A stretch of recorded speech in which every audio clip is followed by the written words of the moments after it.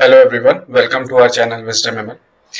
This is the part 4 of the continuation of our skin cancer detection project, and in this video we'll be seeing how we can build a Flask web app, how we can run that Flask web app locally and prepare our web app for next step, that is deployment on Azure. So in the next video I'll talk about how we can build our developed Flask app into as a Dockerized image in Azure cloud, and how we can make it live so that you can run it and make it available online for predicting images of skin cancer.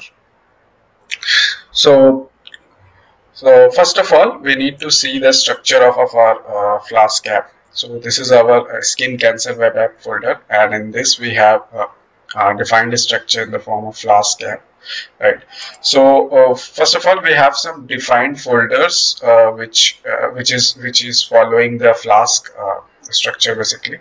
So first is the static. So whichever your UI based files, right? Whichever your UI based files like CSS for designing your HTML files, images and JavaScripts, all you need to keep it here. That is fixed files that are not changing, static files. Next is our templates folder. Here we have to keep our HTML files which will actually render on the web app, right? So index is our default page, HTML page, which will first run on our app. This is the first page, and predict is the next page that whenever you click on predict, this page will show the actual predictions and the results. So next is the upload folder. This will be containing all the images that you will be uploading in the app, and it will also contain the heat map that we will be creating on the fly in the app. So these are the three folders. Two are the basic Flask folder. Apart from that, you can keep any other folders. So next is the models folder. It is containing our actual model, that is MobileNet V2 model, okay, in HD5 format, and it is, you can see it is not much, it is just 30 MB folder, 30 MB file, sorry. So apart from that, we have now Python files. This is the main file app.py, which will be actually rendering on our web app, that is at actual run on the local host. Second is the heat map. This file basically containing all the functions for creating heat map, okay, and which I have shown you in the last video, right? How to create a heat map of the predicted image so that we can see the actual regions, highlighted regions in the images which the actual model is seeing. So basically in this web app we'll be uploading the image of the potential skin cancer images. It will predict which type of cancer it is, whether it is melanoma, whether it is basal cell carcinoma, or whether it is a non-cancerous nevus type, and in the form of percentage it will show. And apart from that, it will also show the heat map, which is the actual affected region based on which our CNN model is saying it is melanoma or other type. Okay, so first, next what we will do, we will open our app in the VS Code. So you can see we have same structure here. So first of all, we'll see our app.py file. So here we have all our important libraries which we have imported, and here you can see this is our heatmap.py file, from where we are actually importing the two main functions for actually plotting the heat map. So this is our heatmap.py file, where we are actually using the functions defined in the Keras side, which I have shown to you in the last video, right? And I will also share the link of that Keras website, where you can find the whole code of containing this heat map. Apart from that, I will also share the link of our Git repo, where you will find all the code which I am showing in this video. So these are the basic functions which we are using in our app.py file. So we have imported all the important functions from it. Next, this is the very important step. Actually, I have a GPU installed in my laptop locally, but what I am doing is I am just declaring it as declaring to use only CPU for inference part. Okay, that's because for that we need to set up our CUDA and all. So it was showing error to me. So that's why I've just keep it to CPU, so that will not show you error, and the app will run smoothly. And most of you have most of the people have only CPU, so that's why I'm making it as a generalized one, so that you will not face any error. Next, I'm defining important folders, configuring important folders where we'll be uploading the files. So initially I was using heatmap folders. I'm just commenting it out because now I'm using only one folder, that is upload, where I'm uploading all the images and also the heatmap, created heat maps. Next, I am loading our model, so defining the path for the model. So we have a models folder, and there I have this model file, that is mobilenet_v2. Next, I'm loading the model. So once you just open this app, right, once you just open this app, the first line will load the model.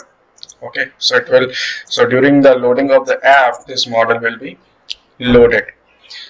So now what next thing we are using is we are creating dictionary based on the class and label definition which we have used while building our app. So 0 belongs to basal cell carcinoma, 1 melanoma, and 2 nevus.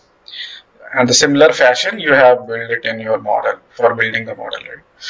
Next, we have a function for uploading the file. This will help to upload the file in the defined folder, right? Uploads folder we have, right?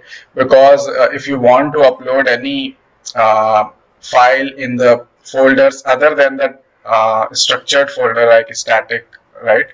Other than a static folder which is defined flask folder, so you need to define like this, send from directory, and you need to configure that folder so that you can upload it any dynamic folder or any user defined custom folder.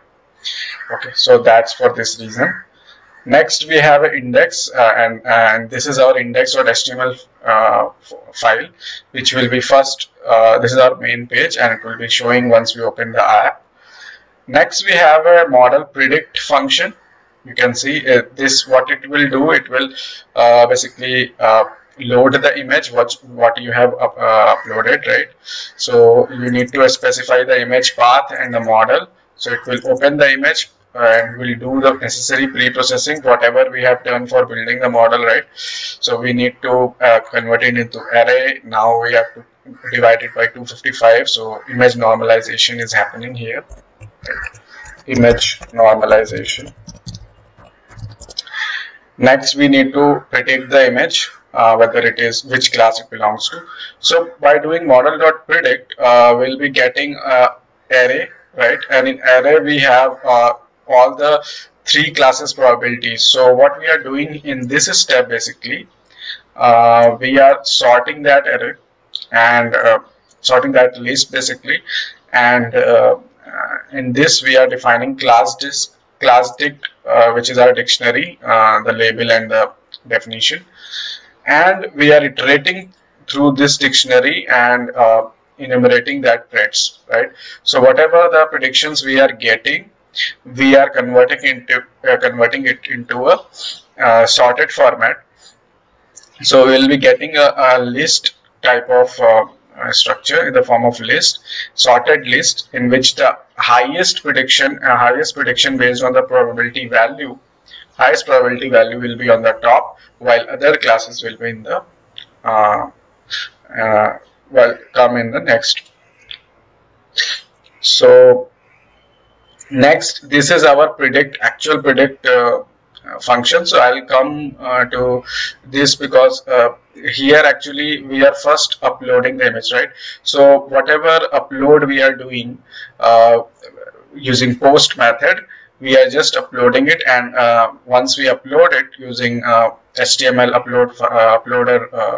uploader input file, we'll just receiving that file.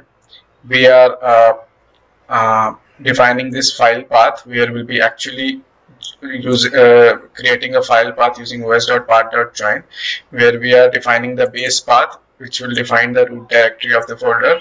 Then we have to define the actual dynamic folder, that is uploads, and the actual file name, right, secure file name. So after that, what we'll be doing is we'll save that file in the defined path which we have defined here, right? Next, so now we need to do the predictions. For prediction, we need to use this model underscore predict, right? And here we are defining, we are passing these file path and model as a parameter. Okay, and model is defined already globally here. You can see that. So it will be available in any function. And now what's happening is basically in model predict, we are we are doing it predictions here. So we'll be getting two part. One is the prediction list, where we'll be getting probability and the classes, and second is the image actually what we have uploaded. So what is the reason for returning this image? Because we need to plot the actual source image in the prediction also, and corresponding heat map we need to build and also show, so that we can compare what is our source image, what is our heat map, and what is the actual affected region the model is seeing in the image, right? So it will give the clarity. In the next part, what we are doing is we're defining the last convolution layer. I told you in the last video that we need to define the last convolution layer name, so we are defining here. Next, we are calling this make Grad-Cam Heatmap function, where we are passing image, model, last convolution layer name. So it will give you the basic heat map, and once we get the basic heat map, we need to call save and display Grad-Cam method, where we are passing the file path which we have defined here, okay, and the heat map which we have generated just now, and based on that we will get the file name. So this file name, basically what it will do, so save and display Grad-Cam, what it will do basically, it will store the heat map on the fly, and it will store the heat map in the uploads folder, okay, with the file name underscore cam path. Okay, cam path is nothing but the cam.jpg. So whatever file you are uploading, the same name, let's say image1 underscore cam.jpg will be saved in the uploads folder, so that you can understand that what is the heat map file of that particular corresponding source image. Now we need to render template, and we need to define the HTML file which will be rendered after just calling these functions. So we need this file name for plotting actual source image. We need the heat map file for plotting the heat map, and the result, actually the prediction, the list which we are need to plot as a table. So that's it. So now what we'll do, we will run the app. So for running, we need to activate our virtual environment. So for that, what you need to do, you need to pull the code and create the virtual environment like this with this command conda create -n, and you need to define the environment name, that is skin env, and then Python, the actual version 3.9, like this. So I have already created it, so I'm not again creating it. I'm just activating it. Conda activate skin env, and when you just create the conda environment and activate it, The next step, what you need to do, you need to install all the requirements, right? So like this, you need to install all the requirements. Pip install -r requirement.txt. So what we have in requirement.txt, these are the important dependency of Python libraries that will be installed. Okay. So like that you need to do. So I have already installed it. So again, I'm not doing this step once again. So now what I have to do, I have to run the app. So for running the app, you need to do Python space app.py, which is your main file, app.py. Now just when you click, when you enter, it will take some time to initialize the app, and it will be showing you where it is running. So it will run on localhost 8080. Just click on it. So this is our skin detector app. Here we need to upload the image. So let's say I am using this folder. Okay, so I'm using this one only, melanoma. So like that, you can see this is the highlighted region. The heat map actually successfully highlighted the region, the affected region, and here the result 100% is showing, while others are 0%. So it is very confident that it is melanoma. Similarly, we can do other testings also for other classes, how it is behaving.